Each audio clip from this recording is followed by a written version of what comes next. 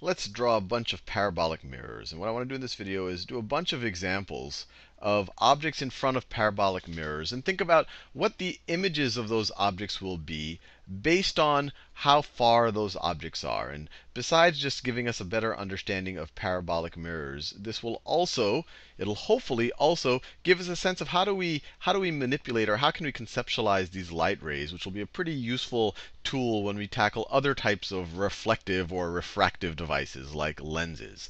So that's a parabolic mirror. I've drawn its principal axis right over here. And let me just copy and paste this just so that actually, let me draw the focal point too. So this is the focus right over here. So let me just draw the focus right over there. And this is the center of curvature. It's twice the distance from this point as the focus. So that is the, let me make it as close as possible. So that is the center of curvature right over there. And let me copy and paste this so we can reuse this later on in the video. I don't have to keep drawing it. So copy it. All right, so I've copied that. Now, let's put an object, and I think we did this in the last video. Let's put an object beyond the center of curvature. So let's put an object here, and the convention is to use an upward pointing arrow. This isn't a light ray. It's used to show an object. And we use the tip of the arrow to really kind of show the top of the object. And that's usually where we trace our light rays from. But it doesn't have to be there. You could do the middle, you could do the bottom, and you could figure out what the image of the object's going to be. So let's do that. And when you're dealing with parabolic mirrors, it's easiest to have to show just two light rays, one that goes parallel to the principal axis and one that goes through the focus, because you know what's going to happen to each of those when they reflect. And you don't have to do any math there. So let's have the parallel ray. That's the parallel ray. When it reflects, the parallel incident ray, when it reflects, it will go through the focus. It will go through the focus. And then let's have an incident ray that goes through the focus. An incident ray that goes through the focus. And when it reflects, it will be parallel. It will be parallel. And this is the example we actually saw in the last video. And so whatever light is being emitted from this point over here in that direction, it will come back and converge again at this point. And we could actually do it at every point along the, we could do it halfway, this halfway point of the arrow, just to make it clear. This halfway point of the arrow, same thing. You have a parallel, something parallel will reflect, a parallel incident ray will reflect through the focus. And I'll just do it for this one right over here. It will reflect through the focus.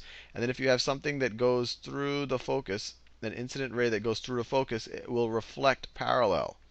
It will reflect parallel. So this point will correspond to this point over here. I think that makes it clearer that this image, the image of this object, when it's reflected by this parabolic mirror, will look just like that. So it will actually form a real image. And it'll form a real image that is smaller than this original image. It's not so clear the way I did it over here, but you could push this even further back out, and it'll be clear that this is going to be a smaller real image than that right over there. Now let's do a couple of more examples. So let me just paste my drawing so I don't have to redraw it. Let's see what happens. Let me write it. So here the image, just so we can keep track of things. Here the image is real. Image is real and smaller than the actual object, when the actual object is beyond the center of curvature. And actually, let me make it a little bit clearer by drawing. Let me do another example like that where I do something big way out here, just to make it clear. So once again, we go parallel, reflect through the focus. And then we can go through the focus. We go through the focus and then reflect out like that. And there you see, now it's much clearer that the image is going to be much smaller, and of course inverted relative to the actual object. Now let's do this again. But this time, let's place the object at the center of curvature. So let's place the object. Let's place the object right over here. So right at that distance, that's twice the distance from the vertex of the parabola to the focus. So we do a parallel line. These lines are the hardest things to do. So parallel incident ray, parallel to the principal axis. This is the principal axis right here. Principal axis. That's what this line is right over here. It's kind of the line of symmetry of the parabola. When it reflects, it will reflect through the focus. It will reflect through the focus. And then let's take another ray the incident ray goes through the focus, and when it reflects, it will reflect parallel. It will reflect parallel. And my drawing isn't the neatest drawing on the planet. And actually, let me draw it a little bit better than that. Well, that's pretty good.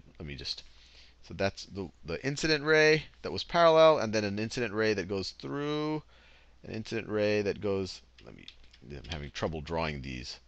An incident ray that goes through the focus will then come out and reflect right over there, and they'll converge. And the way I've drawn it, my drawing isn't ideal, but the reality is that they'll converge so that the image will just be in an inverted same size version as this thing up here because it's symmetric. Let me see if I can redraw this whole thing so it comes out neater. So far that looks good. So then you want to reflect like that. You're coming through the focus, and then you have another ray that goes through the focus. This whole thing should be symmetric, and then when it reflects, it comes back out like that. So that makes it a little bit clearer. So this is the object, and now its image is just an inverted version of this object. The image kind of comes into focus, or I guess the rays converge at the same distance from the actual mirror as the actual object, and it's going to be the same size, just inverted. So here the image is real and the same size. And the same size as the object. Let's do a couple more of these. I think you get the hang of it. And you might want to try them out. You might want to pause the video and try it out on paper, because really nothing beats practice. So let's stick our object. Let's stick our object between the center of curvature and the focus and the focal point. So if we put our object there, we could have a light ray that goes parallel to the principal axis, and then it will reflect out through the focus. And then you could have another point. It goes through another ray, it goes through the focus, and then it reflects, and then it will reflect out. It will reflect out. It will reflect out. And let me draw it better than that, actually. I should probably have used a more precise tool when I did all of this. So let me draw it right over here. So I'll have the parallel one, and then it goes through the focus, just like that, when it gets reflected. I really should have had a line tool for this to have neater drawings. And then a ray that goes through the focus, will be reflected out parallel. Would be reflected out parallel. And at least for the light that comes from that tip, they will reconverge at that tip. And if you did it for every point on this arrow, the image would be an inverted arrow that is bigger than the original. And it is beyond. It's almost the opposite of the first example that we showed. And so now the image is bigger than the original. So the image is real, and it is bigger.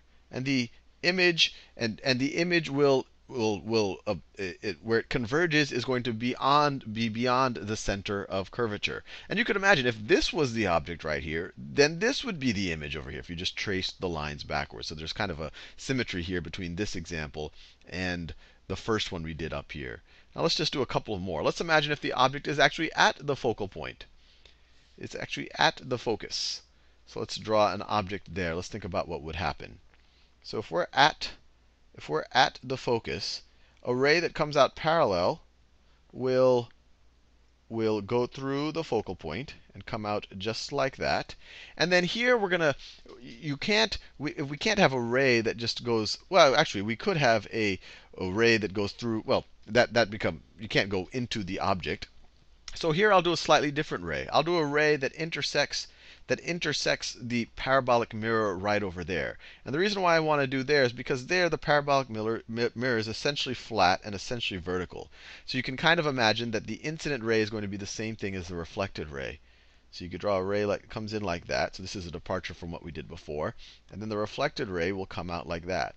So what happens when an object is at the focal point is that all of the light that's coming off of this object in any direction, will all be made parallel. And so it won't converge. So it won't be able to form a real image. And it doesn't look like it's diverging from some point in the mirror. So it won't even form a virtual image. So here there will actually be no image.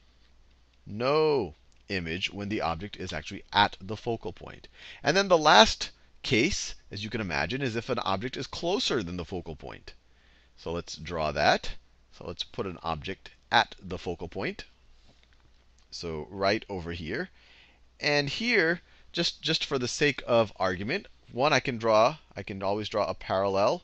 And any light that goes parallel will then look to come out in a direction that would go through the focal point. So it would go through the focal point. It would come out in that direction, although the object itself is blocking, but it would look to go in that direction. It would be reflected in that direction. And then you can imagine a ray of light that would have been coming from the focal point, or would have been coming from the same direction.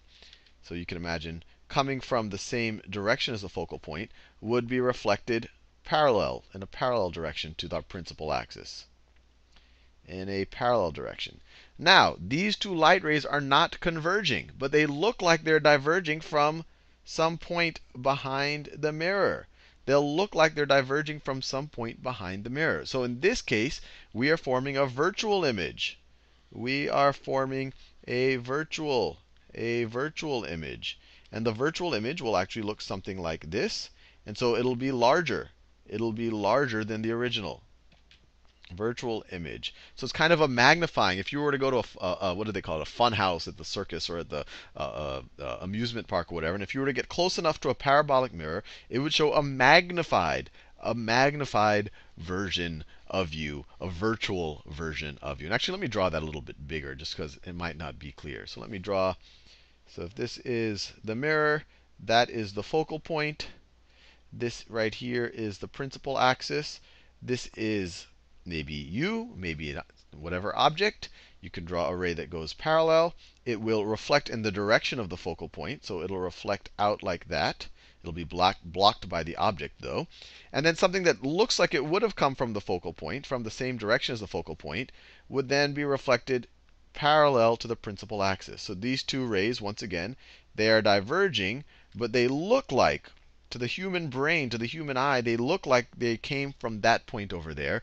And so this would correspond to that point on the virtual image.